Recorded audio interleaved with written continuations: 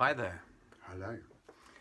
So, for any of you who haven't come across me and John before, every month or so we get together, play each other some music, and now we're going to talk about it.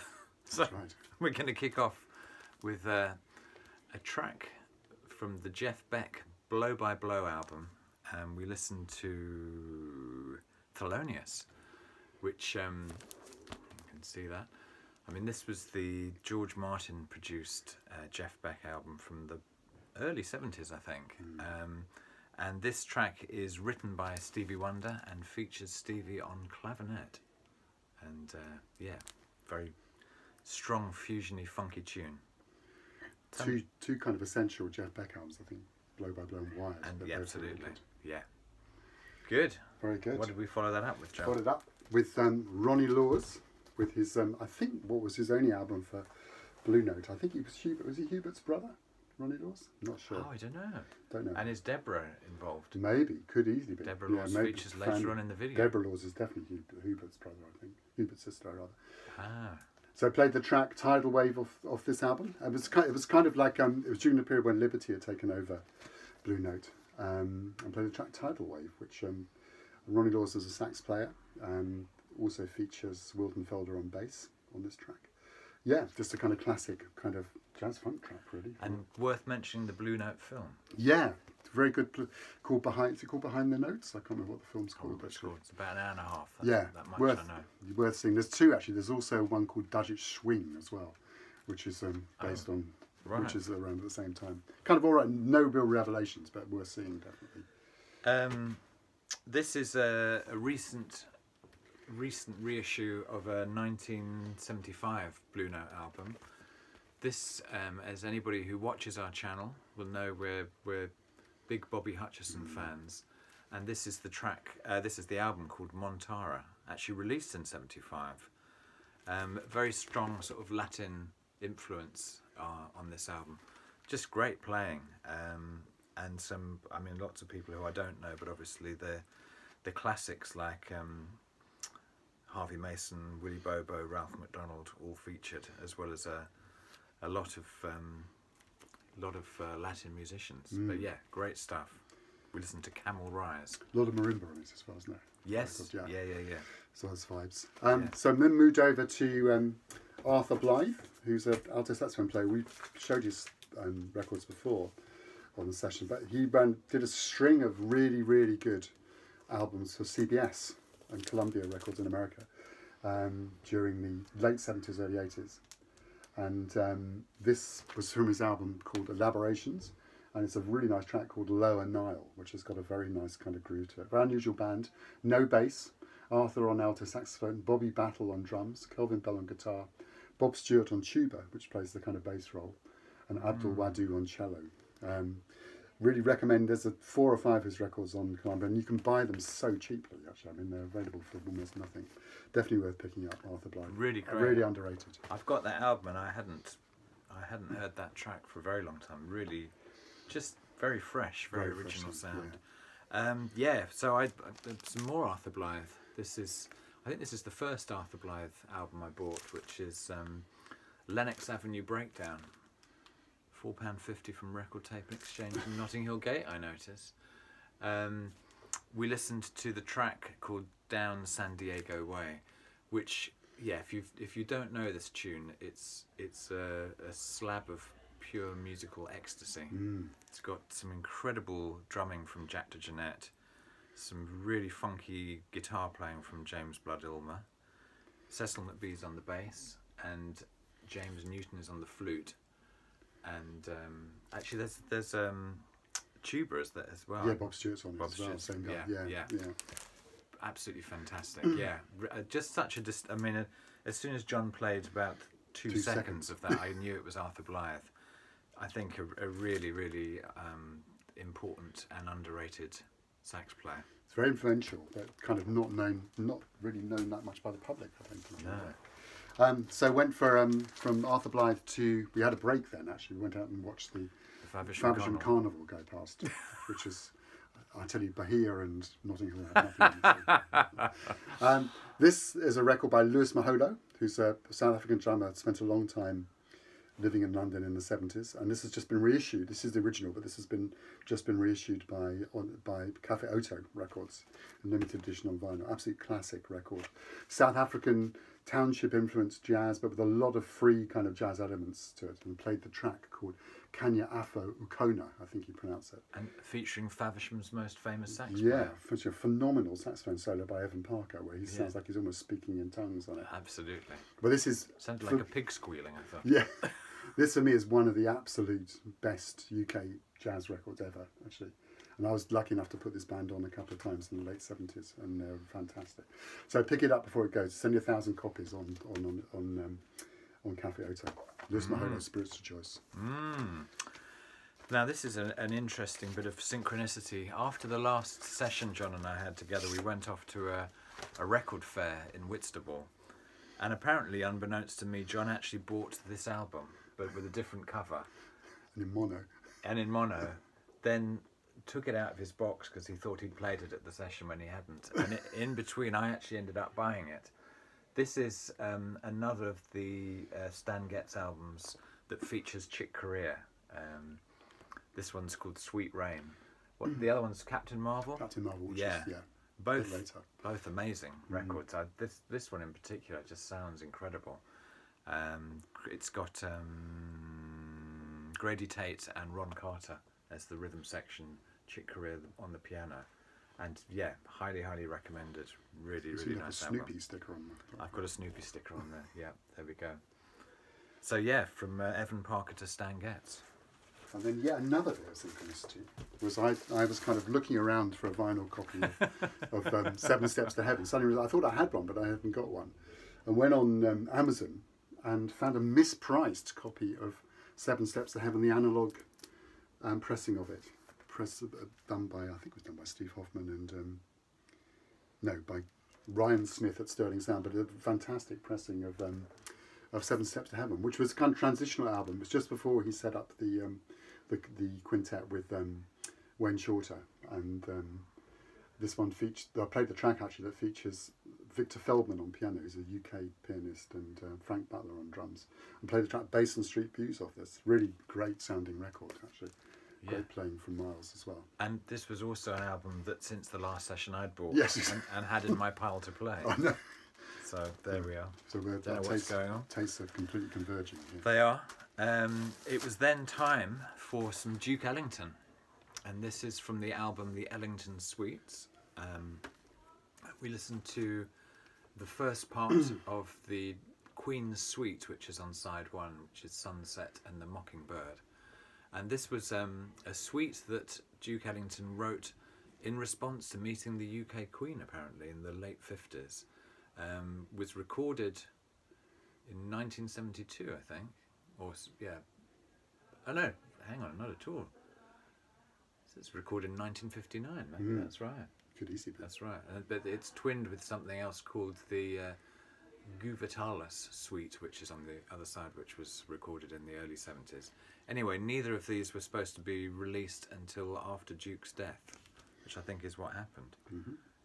But yeah, really just beautiful arrangements, beautiful, just sort of sounded like the music was breathing, the arrangements. Really, if you don't know this piece of music, really recommend listening to it and appreciating the mastery of Duke Ellington. Almost taken for granted, but he's absolutely amazing. Yeah. We had a break, and then we came back and played Mary Shut the Garden Door off the vinyl version of Donald Fagen's Morph the Cat. And a friend of mine who recently moved to, a very good friend of mine who moved to Los Angeles, had asked me as a joke what record I particularly coveted, and I talked about the box set of all the Donald Fagen on vinyl, which is including all the latest masterings.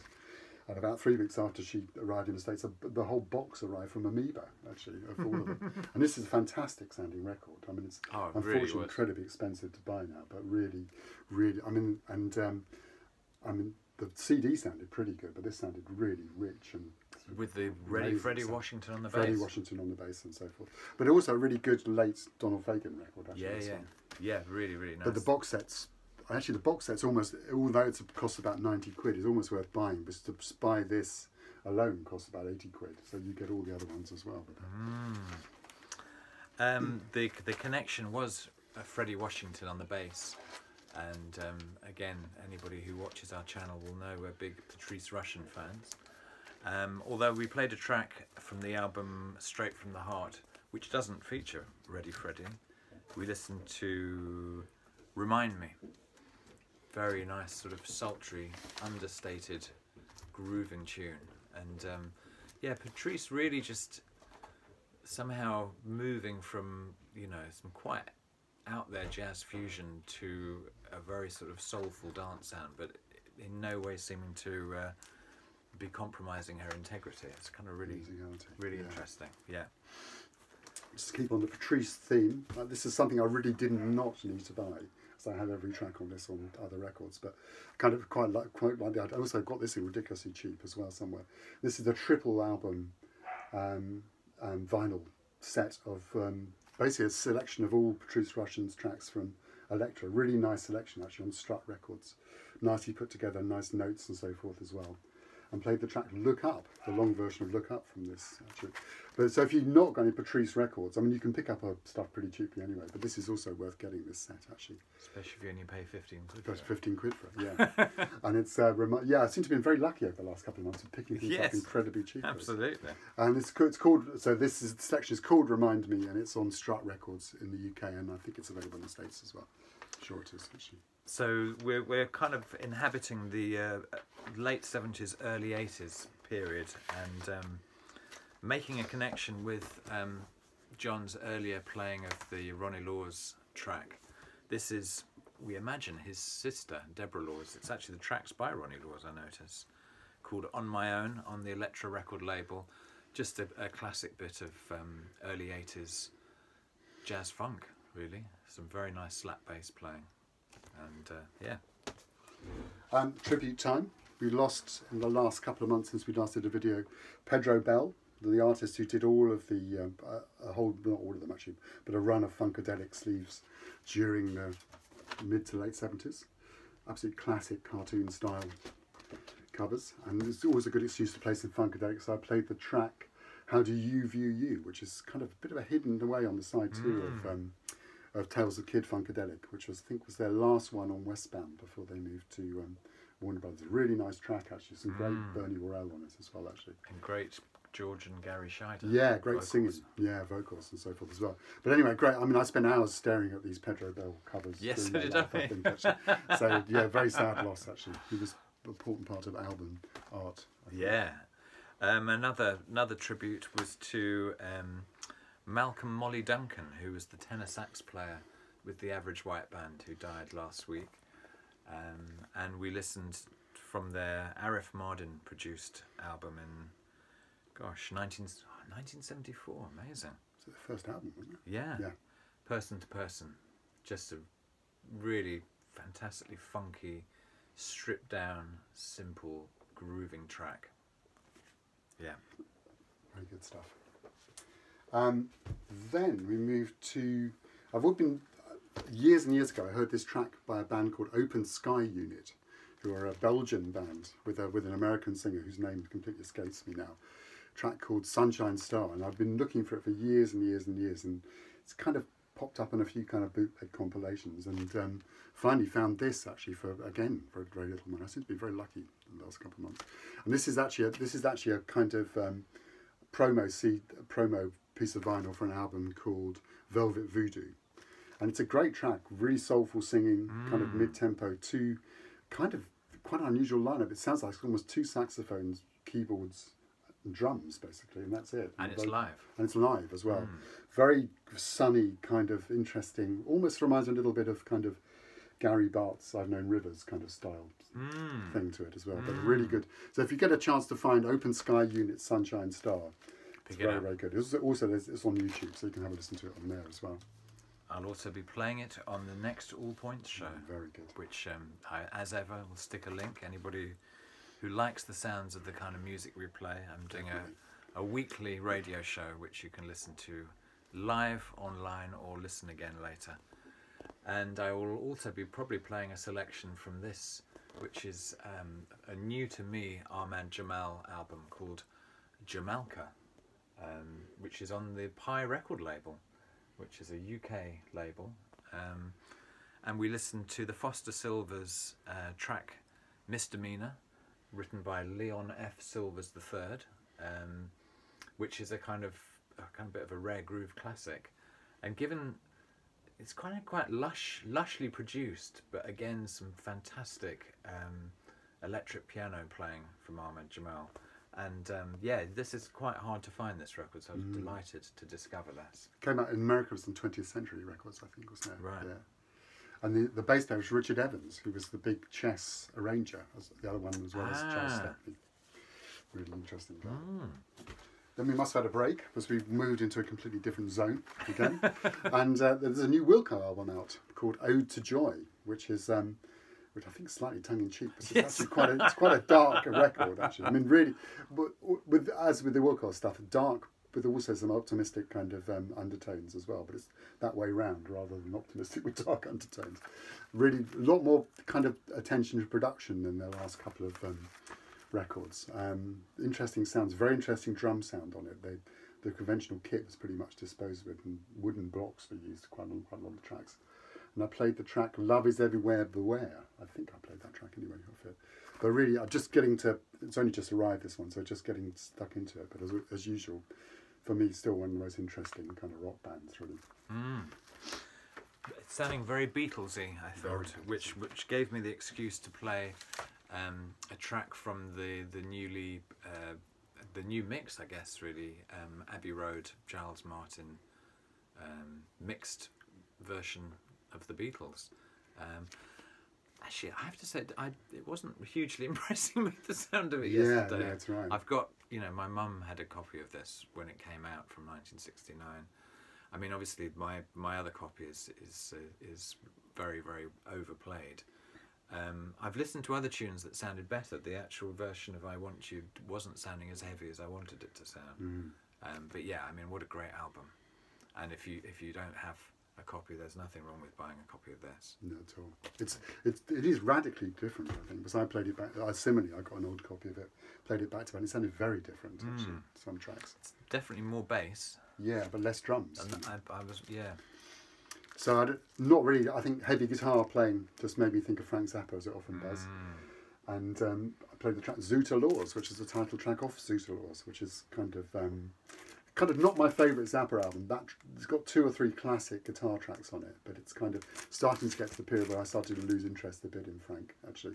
And of course the cover includes most of the people on the cover are not on the album at all, which is not unusual for Frank. But a great tune, great guitar playing on it, and kind of, yeah. And a fantastic sound. Amazing sound. I mean, I think we said this before at sessions, but the job that's been done remastering these Zappa albums for really not a lot of money as well as classic, really. Yeah. I think a shout out to the Psych in the Valley channel, who was showing this album, which is Yabby You. It's the Pressure Sounds release of Walls of Jerusalem, which also features a whole extra side of unreleased mixes and outtakes. It's the Yabby You meets King Tubby sound, and I guess in a way for me the only other producer who comes close to that sort of Lee Perry arc sound is King Tubby. Very mystical, very spiritual, kind of really laced with a sort of lovely kind of jazz tinges, sparkling spiritual sounds. We listened to Walls of Jerusalem. Sounded really good. This is Yabby You, also known as the Jesus Dread, and pretty much anything with his name on is worth listening to. Yeah, that was my standout of the evening, I think. Oh, was it? Yeah, definitely. Definitely. And then, unforgivably, I played a few CDs after this, actually. Not alone. I forgive you, John. And I've been wanting to play for a long time. This is by Phil Cohran and the Artistic Heritage Ensemble. Phil Cohran was a legendary figure in Chicago and was a key player in the early development of Sun Ra, played with Sun Ra. Also influenced a whole load of people, like a lot of people from Earth, Wind and Fire played in his band. Pete Cozy, who went on to play with Miles played in his band as well, and played the track. And also, he was the first person to use an electric kalimba, which of course went on to be part of Maurice White's armoury with Earth, Wind and Fire. So this is a bit of kind of cultural history, really. And I played the track off this called Frankiephone Blues, which is featuring the electrified kalimba sound. But he's a kind of pivotal figure. Worth looking him up and just reading about him, actually, because he was kind of like one of those characters that was was pivotal to a lot of things. So it's Phil Cohran. Also had 6 sons who comprised the Heritage Brass Ensemble. Yeah, that's right. That's or something like that. Sound very close to it. Yeah, yes, I can't remember exactly what the name is, but there's some very nice bits of YouTube clips of him doing workshops and so forth. Yeah. Well, time for another tribute. This time to Ginger Baker. This is the Ginger Baker Air Force 2 album. Really love the cover on this. This is an album, I think, this is post Blind Faith and pre heading off to Ghana and then Nigeria and hooking up with Fela Kuti. And we listened to the track called, where is it? The first track on side 1, Let Me Ride, which also features organ and lead vocal from Graham Bond. And I noticed Denny Lane actually on guitar and vocals as well. And I mean, not a brilliant album, but this track I thought just had, somehow it also really worked well after the Phil Cohran. It did, yeah. There was something about the sort of the freedom and spiritual expression. Yeah. And yeah, Ginger Baker, quite a force to be reckoned with. Definitely. I'm not sure what the connection was with JJ Cale. But I think it was in fact there was kind of quite a lot of brass on that as well, actually. Right. And we've been featuring JJ Cale records quite a lot in the last few sessions, and just a reminder that they're all good. Actually, the first 8 are all good. And I played right down here off. I think this was the 3rd album, really. I think 2nd or 3rd album he did. I think quite an early one. Yeah. I definitely one. Recorded at Muscle Shoals. What's interesting about this record is almost every track has a completely different lineup on it, but there's the whole album sounds like one actually. So JJ Cale, can't go wrong. Again, you don't have to pay very much to get hold of his albums. They're all over the place. This next album, I seem to remember I did pay quite a bit for. It looks like you paid. Or 3,500 yen, which is not very much money actually. No. This is the Street Noise album from 1969, featuring Judy Driscoll, Brian Auger, and the Trinity. Really rather lovely reissue. And we listened to Tropic of Capricorn, which is a Brian Auger pen tune with some extremely exciting organ work going on. Yeah. Excitable organ work, I think. Excitable. Yeah. And exciting. I'm excited, yeah. Well, I was quite excited. Yeah, no, definitely. But also, it sounded like it was kind of... He was pretty excited. Yeah. So, at the risk of getting struck off the PC, I played another CD after this, which was, I think it was the keyboard playing on that last one, which is a Les McCann album called Layers, which I have been looking for, and Mark has as well, on vinyl for a very long time. Not finding it. And it came out on Atlantic originally, and produced by Joel Dawn, who produced a lot of period. And it's a kind of really interesting record. It's with Les playing a lot of keyboards and a lot of very early kind of modular synths and so forth with the rhythm section mostly. And it's just an interesting record. It's completely different to anything else he recorded, really. And also just kind of, I can't think of anything else that sounds like it from its time, actually. It's really unusual. I don't know the album well enough, but that... Yeah, really, but it's a really... this is the reissue that came out on Oldie's CD reissue, but I'm still looking for the vinyl of this. And played the track Harlem Buck Street Dance, which is a great track off here as well. Well, big shout out to Bobby Jane Gardner, Yeah. who some of you will remember featured in a video about this time last year, where she was introducing her VC music project, which has in fact all happened, and I will put a link to the amazing video of the track that was produced as a collaborative effort with Bobby, myself, and a number of VC members. Kind of quite a remarkable thing to have achieved. Anyway, this is the last album Bobby put out, which was her Forwards album project, where she worked for about 1.5 years across different parts and wards of Birmingham, and worked with local people and Birmingham composers to create a whole double album of collaborations. And we listened to one of Bobby's pieces, which was in collaboration with the Manningford Hall Elders Lunch Group and the students of the Billersley Primary School, called Walking Down a Billersley Street. Sounds great. It does. Very nice pressing. Also, for metal fans, it also includes Justin Broderick on it as well, who a lot of people will know from his metal work as well. And also for, I don't know, Pram are kind of quite out there. Yeah, I think quite a few people know Pram as well. So yeah, check it out. The album is called 10 Districts, 40 Wards, 10 Composers, 40 community groups, 10 performers. Performances over 2 years, 4 wards. It's also worth mentioning that Derek Higgins, who I know a lot of people subscribe to, and he's almost like the father of the VC in a way as well. He did a very long piece on Bobby's thing on his own video as well, which is very nice. Yeah. So from children in kind of Birmingham streets to Child of the Streets, and played a track off the Sam Dees record, The Show Must Go On. I've just finished reading, Mark I think at the last session talked about Stuart Cosgrove's books on Memphis and Detroit, and just finished reading the Harlem book. And Stuart, at any opportunity, calls this the best soul record ever made, actually, which I think might be a bit of an overstatement. I think a touch. It's a good one, but yeah. And played the track show, but it's a great record actually, and has been reissued. This is original, but it has been reissued now as well. Played the track Child of the Streets. And we were feeling soulful at this stage. We need to be a bit soulful at the moment. This is the Tony album, my first CD choice.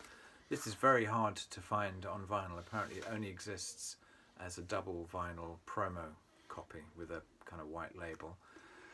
We listened to the track Loving You, which has some really lovely bass playing from Raphael Sadiq, and just actually a reminder of what a talent he is, and whether it's Lucy Pearl under his own name, Tony, collaborating with D'Angelo, whoever. What an artist. And his new album, which is not yet out. Which is called... It's out digitally, but I think I've got the vinyl ordered. I've got the vinyl ordered, yeah. So next session we'll play it. Next session. Yeah. Definitely. Very good record.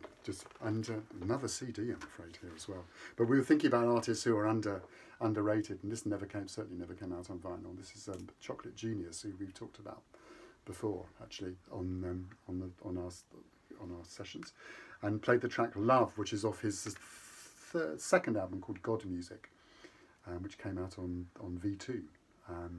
Again, kind of classic, well, not classic actually, kind of very soulful, unknown vocalist, really. Actually, a really interesting artist. Just very original. Yeah. I think I might have shown this album earlier in the year when it came out. This is the double album of unreleased or not put together in this order Marvin Gaye tracks. Not, as was publicised, the missing link between What's Going On and whatever came after that, but kind of slightly built around the track You're the Man, which is a brilliant tune. But we listened to a Mizell Brothers produced tune called Where Are We Going, which sounded great. Just the sweet, soulful tones of Marvin. Just, you can never have too much of that. I think all the tracks were actually recorded at Let's Get It On sessions, actually. So right. I mean, there's a lot of mistakes in the sleeve notes in that, which is quite surprising, really.